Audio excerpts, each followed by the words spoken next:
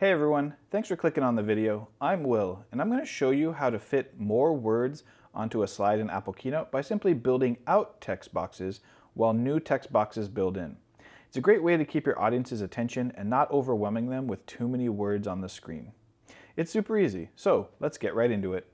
So right off the bat, this is the slide that I have built, and we're talking about Joseph Stalin, so that's what this presentation is on, and so this is one slide in that presentation. But in order to accomplish this, we're going to have 4 bullet points on the slide.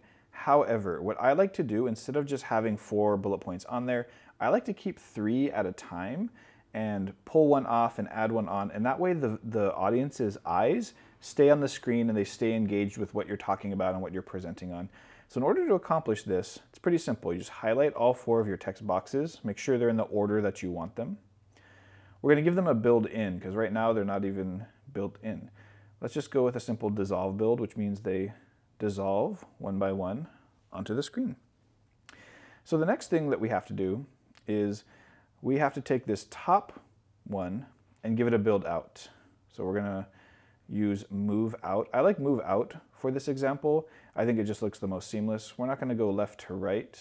We're going to go right to left and take away the bounce. Make sure you're doing this under the Animate tab, not the Format or Document. And so, as you can see, if you click on it, then hit Preview, it just pulls right off to the left. It looks pretty seamless. I like it a lot.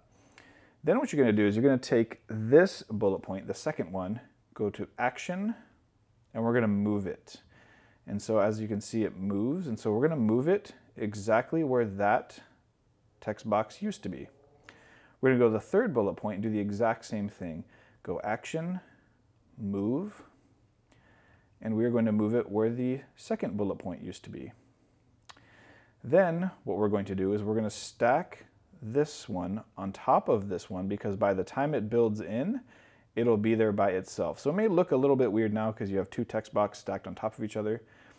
Go to Build Order, and as you can see, there's Dissolve, Dissolve, Dissolve, Dissolve. Here's where you got to make sure your order is correct. So we want the first one to build in, the second one to build in, the third one to build in, but before the fourth one builds in, we need to put this last. And what I like to do is I highlight Move and with the Move Out, and you go with Previous Build. And so that way, if you can kind of visualize it, first bullet point comes in, second bullet point comes in, third one comes in, the animation happens, the fourth bullet point comes in. And if you have it in that order, it looks like this. Bullet point 1, bullet point 2, bullet point 3, the top one comes off, the other 2 move, third bullet point, or technically the fourth bullet point comes in, but you only keep 3 on the slide at a time. And so this is the simple way to do this.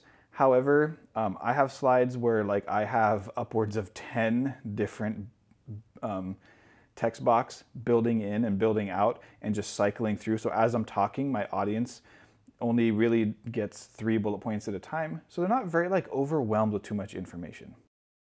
So another cool thing that I like to add to a slide like this is as I put the bullet points up there, I will have a speech bubble coming off of it, with an additional question to remind myself to ask the audience or something like that, or just a neat fact.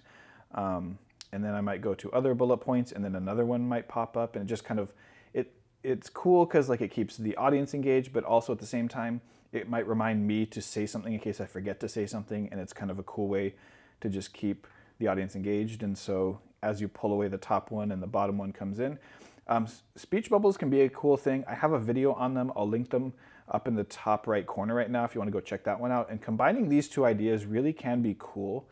And so yeah. Make sure to give this video a thumbs up if it has helped you at all. Leave a comment below if you have a follow-up question or you want to know how to do any other cool things with Apple Keynote, and maybe I'll make a video on it. I'm always here to help.